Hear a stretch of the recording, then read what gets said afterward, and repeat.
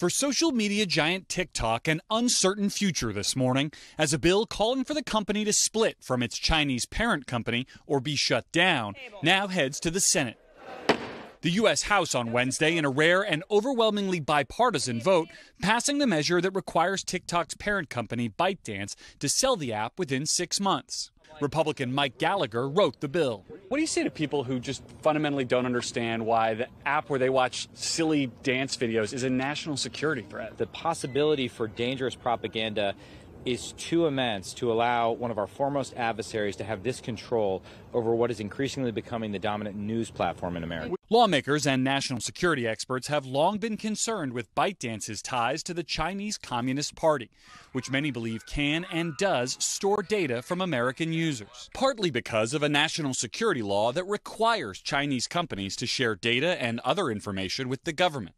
The reason that is valuable to the Chinese Communist Party is it begins to allow them to know how to influence Americans. In its annual threat assessment, the U.S. intelligence community says China used TikTok in the 2022 midterms, warning it could do so again in this fall's presidential election.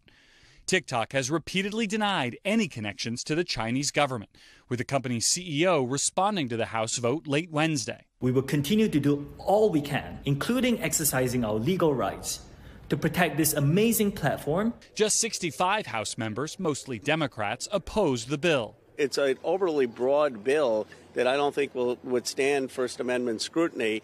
The other issue is that there are a lot of people who make their livelihoods on this, including creators like J.T. Laybourne. It is 100% of our income. It's how I feed my wife and 3 children. Even some who support a divestment see a double-edged sword in an election year, with more than 20% of American voters using TikTok at least once a day. Cutting out a large group of young voters is not the best known strategy for re-election. All right, so this is a process, Garrett. What happens next? Well, Hoda, from here, this bill will go to the Senate, where they don't seem to be in any hurry to pick it up. Leader Schumer, the majority leader, says only that the Senate will review it. But if it does get passed by the Senate and signed by the president, it would give 6 months for this sale to occur.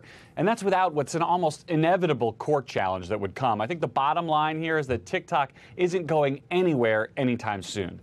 All right, Garrett Hick for us there at Capitol Hill. Garrett, thank you. Hey, thanks for watching. Don't miss the Today Show every weekday at 11 a.m. Eastern, 8 Pacific on our streaming channel, Today All Day.